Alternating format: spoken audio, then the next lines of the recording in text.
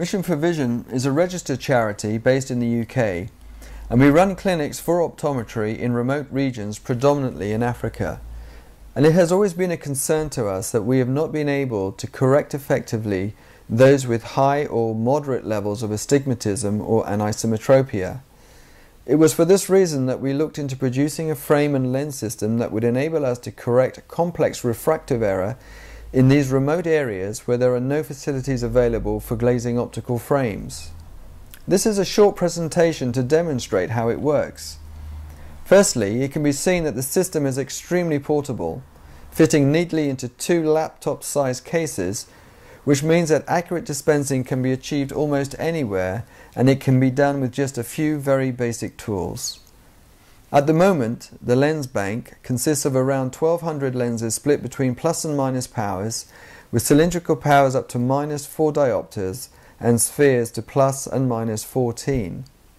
The hard-coated plastic lenses have all been pre-cut and beveled to fit into the frame, which has been designed for spherical lenses with a diameter of 40 mm.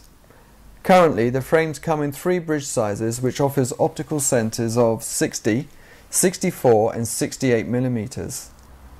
There are 2 choices of frame color, bronze and the other gold with tortoiseshell rims. The frames have been manufactured with a small locking pin soldered into the inner rim at the nasal edge 2 mm below datum. A slot is then cut into the lens at the correct location to ensure the lens does not rotate once it is in the frame. Once the prescription has been given, the corresponding lenses need to be marked up on a fascimeter with the minus axis running along the 180-degree meridian. The lenses are then put onto a small scale with the axis at the correct orientation, and a small mark is placed on the lens at the nasal point along the 180-degree line.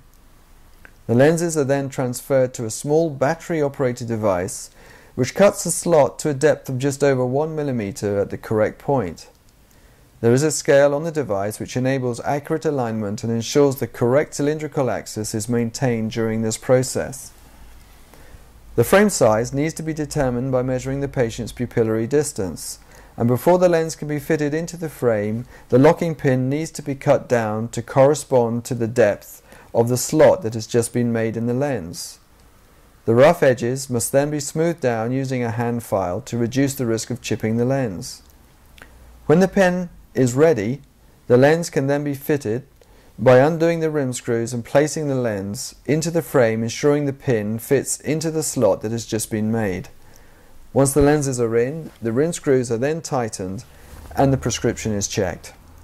The whole procedure takes about 10 minutes. Here's a short film showing the system in action during our last visit to Mozambique.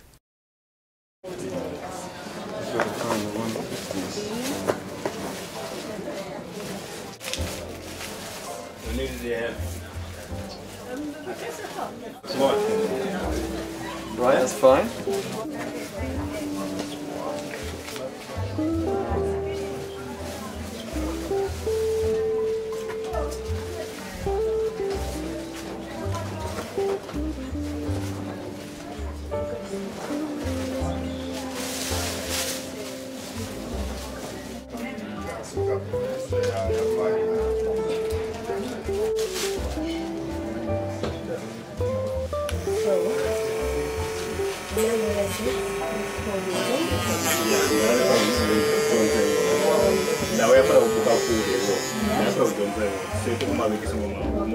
Okay, that's to the nose pads.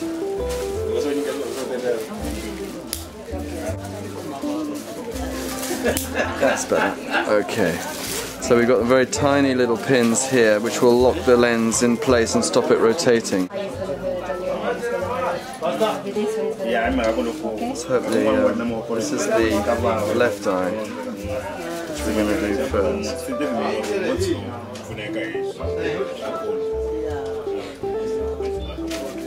Okay, we need to...